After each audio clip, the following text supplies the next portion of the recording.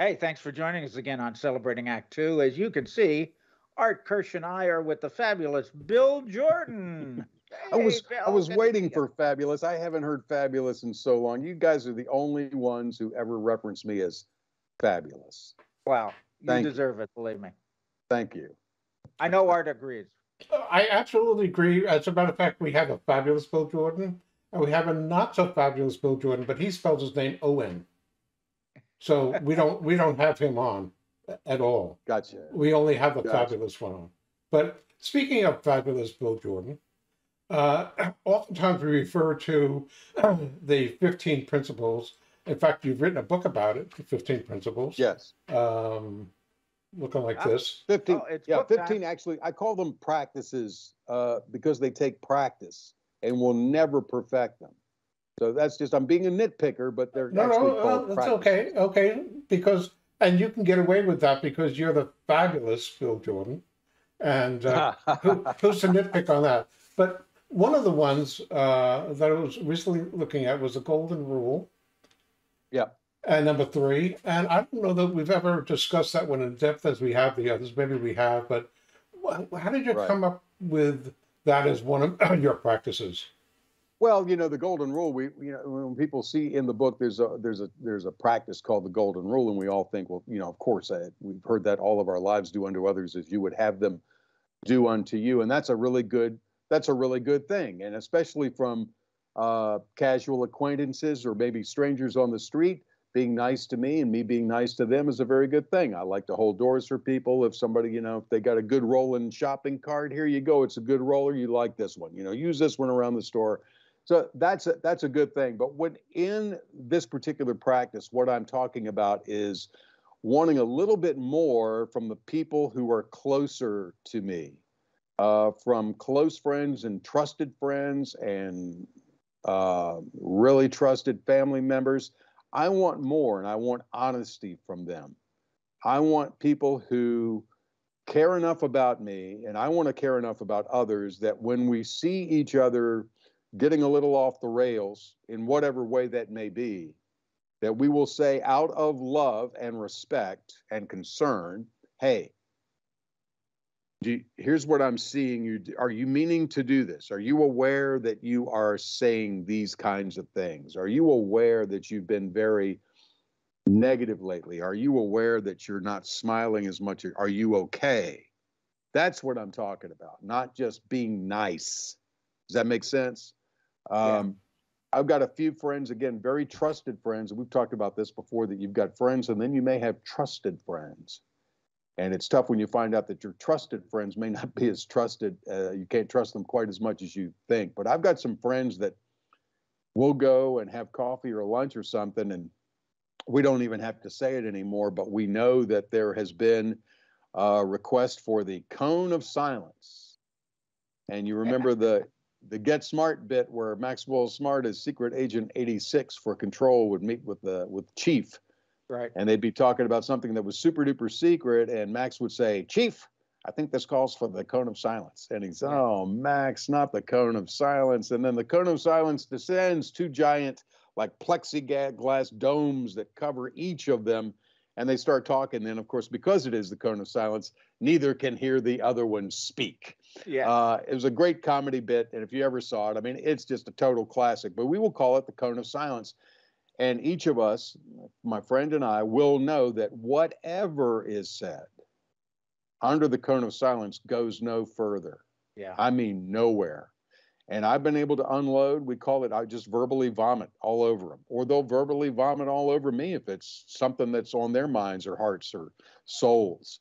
Um, and there's no real judgment. And if there is judgment, it's kind of done, shall we say, not brutally, but I mean, I've got a good friend and I was just laying it all out to him. And he's like, listen to yourself. You sound like a crazy person. And I still remember that, but he said that out of love and concern for me. And so he could see, what I was talking about. And there's never a judgment. There's never a, you're wrong to be thinking that, but sometimes it helps to get that out. By the way, when I said he didn't do it in a brutal way, and I bring this up in the book, here's a tip from me to you. And this is a hard earned tip. at least this is in my experience, whenever you encounter anybody who is very openly and seemingly happy to tell you that they can be brutally honest. Oh yeah. Oh, I can be brutally honest. Yeah. You need to be very aware, because I find that these people tend to be far more proud of the brutality than of the honesty. Yeah. I am being serious. So So be you're- careful of so- those. But I think we all need friends that you can just unload on. But we also need to be able to take a friend aside and go, hey, look, you're not acting like yourself. And sometimes it takes that to reel us in. My wife will say, are you okay? You haven't been doing this lately. You haven't been doing this. You haven't done that. And I'm not even aware of it, right? Yeah. So we need friends like that. And that's what I see as the golden rule, and really looking out for each other. Right, and that's really a two-way street, as I was Sure. interpreting it. It's one thing for you to be able to do that because you understand the practice, but it's another one to treasure somebody who is your friend. Say, hey, Bill, are you sure you're okay? Because you're messing up here, or Absolutely. you're insult. Yeah. Did you realize you're insulting somebody? Well, Bill, what I like about your book and the 15 practices is that they're 15 great rules to live by, practices, but you take the time to explain and philosophize and really put them into perspective, just as you did number 3 for us. And Well, I that's appreciate what that. makes this valuable. I appreciate that. And it's, again, it's simple stuff, and it's certainly not like a War and Peace, Yeah. I mean, you can read this if you get a cup of coffee, a cup or two, and you can easily read through this in an hour. But I've heard from women who keep it in their purse. People keep it in their bathroom. I don't care, a nightstand, end table. And I do truly, I read, and so I don't know how many times I've read my own book, but I will go through and read a practice a day and just rotate through them and Yeah. just repeat, because Yeah. they are practices. So, for example, no matter how many times I'll say, calm is contagious, Right. calm is a superpower, which is number 10. There are still days when I've got a short fuse, and I'm able to catch myself a little better than I used to. But that is something I really struggle with, is staying calm and staying patient.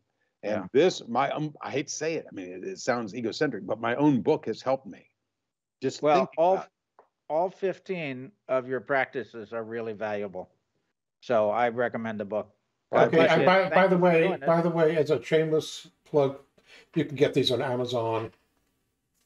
Yep. Bill Jordan. You can get it on Amazon. You can go to BillJordanEmbraceTheBoom.com, and you can order the book there. And also you can get this 15-ounce mug. It's not a cup, obviously. I mean, this thing is pretty big, holds 15 ounces of whatever you want to put in it. And that also, I use this in the morning because I drink coffee every morning. This kind of anchors my day and my whole philosophy of embrace the boom, be glad of where I am. There's a lot of people who aren't here anymore. I still am. So I should rejoice and be thankful for that. Hey, that's why we love you, Bill. We all want to enjoy what we have. Absolutely. Hey, as I say, live your life, forget your age, and embrace the boom. Embrace the boom. Amen. Here's the boom. For more on Celebrating Act Two, visit our webpage, follow us on Facebook, subscribe to us on YouTube, and tell your friends. Celebrating Act Two is the user manual for the second half of your life.